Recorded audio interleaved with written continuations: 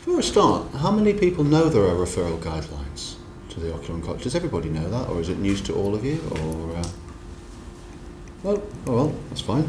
So nobody knows. I just thought if everybody knew, then I would have to sit down again. Oh yeah, you can hand them out there. Sorry, Sachin, I forgot we had those. Well, you might be surprised to hear that there are referral guidelines to the four oncology centres. Includes Glasgow in that, although they do have their own funding arrangements. They're slightly different for the Scottish service. You'll have seen some of these this morning. I apologise. I'll try and skip through them, but if I skip through them too fast, then we'll be finished before we've even started, I think. So, oh, said that this morning. Okay, I didn't realise we'd have quite the same crowd this afternoon. So anyway, when you're thinking about referring someone to one of the centres, what do we want to see? Well, ideally, we don't want to see that. Okay. A little choroidal nevus, which, as I said earlier on, affects about 5%, but we do want to see these, of course. Okay. I'm going to race through these now, aren't I? As I said earlier this morning, nevi are very, very common. They affect 5% of the population. Okay, so we really don't want to see 5% of the population coming through the clinic. They tend to be small, though they're less than a couple, usually 2-3 millimetres or less in diameter, usually around the posterior pole, around the optic nerve, around the macula. Okay, usually greyish in colour. They're not black. If it's black, it's something else, probably a chirpy. And as I said earlier, if they've got drusen on the surface, then it shows they've been there a long time, which is always good. Okay, but they're very, very variable. Okay. There's a nevus. Sorry, it's a poor picture, but you can just get the impression of a greyish thing sitting there inferior to the nerve. Okay, so if I saw, if you had one of those in your clinic, what I'd do is take a photograph of it, and I would discharge them back to the optician. Okay. The problem with these is that you often get a letter saying this was not there at the last examination a year ago. Okay. Take that with a pinch of salt.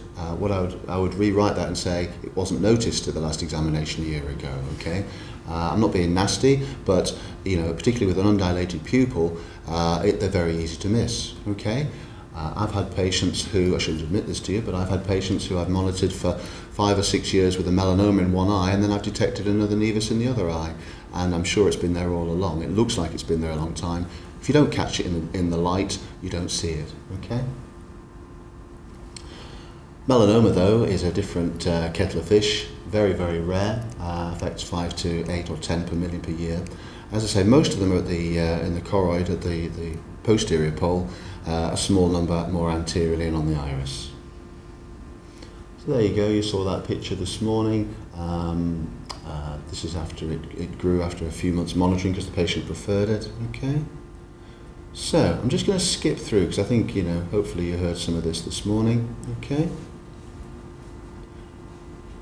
So, to try and make life slightly easier for you as clinicians, there's a national commission, there's a national ocular oncology group, which is basically the 4 centres with representatives of what used to be known as NSCAG, keeps changing its name, the National Subspecialty Commissioning Advisory Group. They're the people who pay for all the ocular oncology services, and they also fund the National Ocular Pathology Centres separately as well.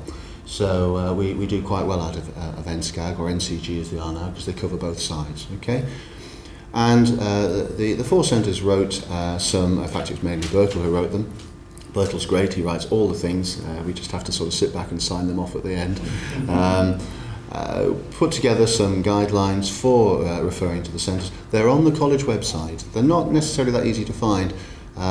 If you go on the professional side of it, under clinical guidelines, you will find them down the side. But I was going to say something about the college website, but I better not. It's not perhaps the easiest to navigate around.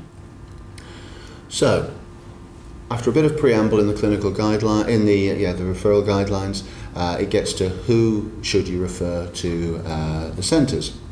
Basically, any primary intraocular tumour other than a nevus. Okay, so that assumes that you're happy to distinguish between a nevus and a melanoma. Any other intraocular metastatic tumour, okay, so a tumour that's come from, say, a breast cancer or lung cancer, if you think that our input is required. Many patients unfortunately develop secondaries in their eye from other tumours, And they don't all need to come to us, okay? Some oncologists are happy to treat them directly. Many of them are treated in medical retina clinics and that sort of thing. But we do see quite a few. I saw a chap yesterday who had a primary lung cancer, quite an extensive secondary in his eye. So if you need us, send the patient along. As Sarah alluded to earlier on, intraocular lymphoma is a very tricky problem and really should ideally be managed in an ocular oncology setting. The main problem is the diagnosis of it more than anything, all right? Treatment's not exactly easy, but the diagnosis is particularly tricky. So if you're thinking of an intraocular lymphoma, please send them along. So it's a little bit busy, this slide. Okay, so if you think there's a tumour there, as I said before, that's what we're happy to see. If you're looking at a mole, okay, think about this combination of features. If they've got one of the following features, if it's thicker than say 2 millimeters, this assumes you have ultrasound, and not all departments do. Clearly, if there's a collar stud appearance to the tumour, like you saw in that previous melanoma, you need to send it.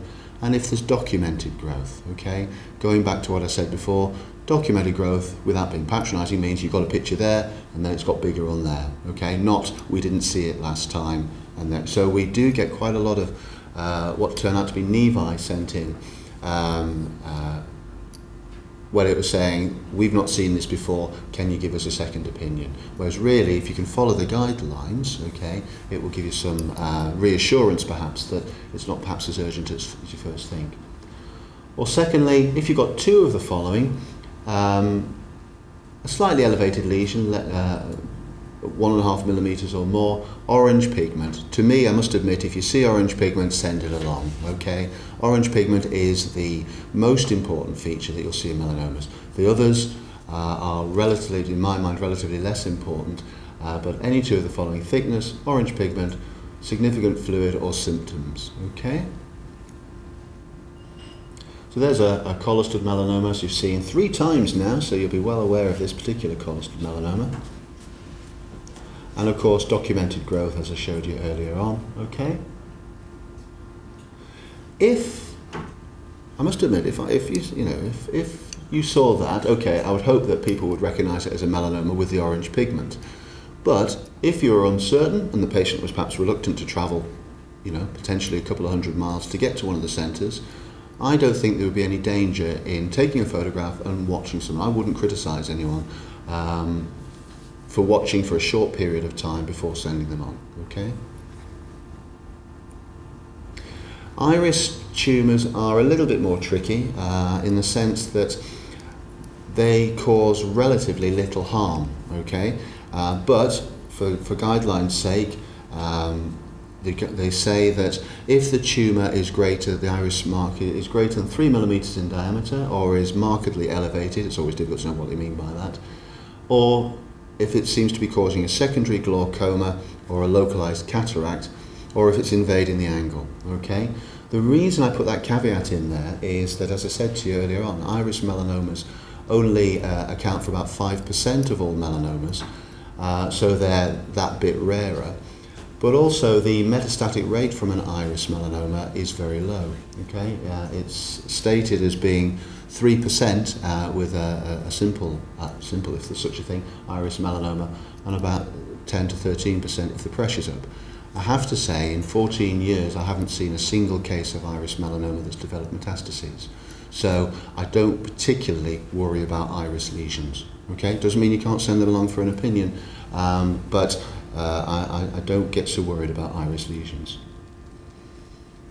Dreadful picture, I'm afraid, or it's not showing up. So this one is sent along. You see, that is in the angle and could quite rightly be sent along according to the guidelines, but that's a simple nevus, and it has been watched for quite a few years and it's never changed. Okay. Conjunctivas tend to cause the most aggressive response from ocular oncologists.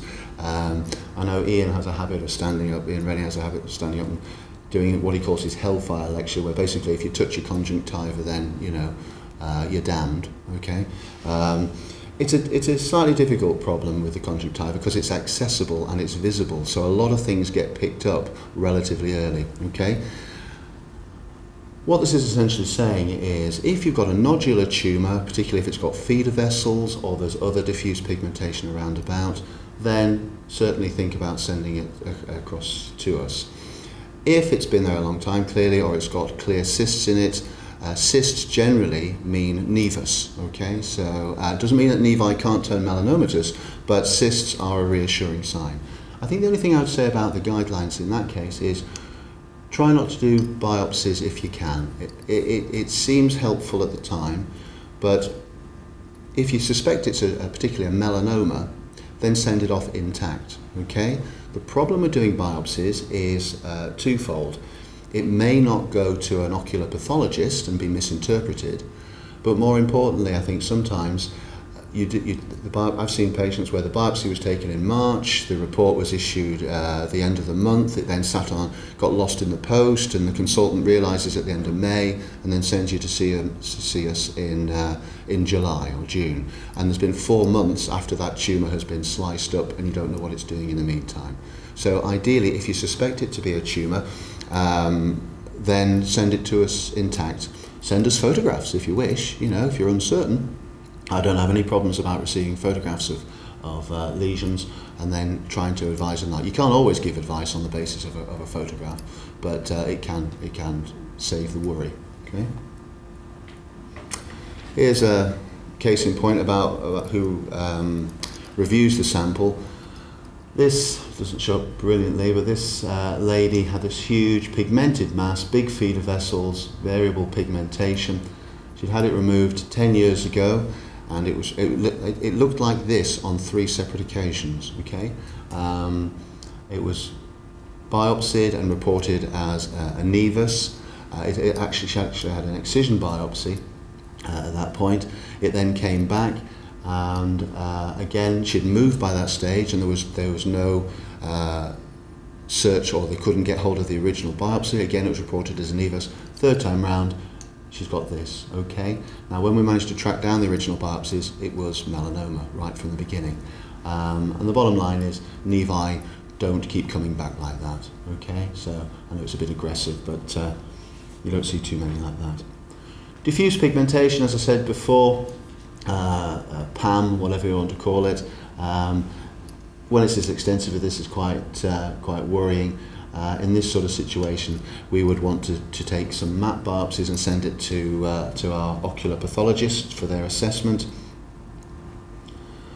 Finally, who not to refer. I'm always a bit wary about saying who not to refer. I would say to you, if you're worried about something, then send it along, okay?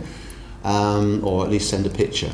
But ideally, who we don't need to see are obviously things like chirpies, hypertrophy of the retinal pigment epithelium, simple nevi, by that I mean if they're small and flat or only minimally raised, and particularly if they've got drusen on the surface. The English centres, strictly speaking, don't see eyelid tumours or orbital tumours. The Scottish service do, because they have a separate funding arrangement. Oh, so there you go, here's a few examples. There's a chirpy, you can't see it at all, sorry about that. Well demarcated, very, very black. The thing about chirpy is because they have the lacunae in the centre, it can look like orange pigment, okay? So I can understand why they're mistaken for melanoma. Nevus, small, simple, lots of drusen. A bigger nevus, again, okay? So see that, photograph it, check it again in a few months. If it's changing, definitely want to send it along. If it's not, you can either watch it yourself or discharge them. But finally, melanoma, okay? Lady, 56-year-old, piano teacher, remember, orange pigment, fluid on the surface, measured I think about 3 millimeters in thickness, and had symptoms, so she had the full house, and came along to see us. Unfortunately she later died of metastases, but that wasn't because of any delay, but I just remember for that. So again, this picture, I have to find some more photographs. The guidelines are not meant to be prescriptive, okay, but they can reduce, obviously, unnecessary referrals. Also, though, people get very anxious when they're coming to an oncology clinic, and also, unless they're coming over from Northern Ireland, where there is some help in the payment, they have to foot the bill, okay? And travelling up from a couple of hundred miles away is expensive, both in terms of lost income and the actual travel. So, you know, if the guidelines help to reduce those three things, then they're worthwhile. Okay, that's it. Thanks very much.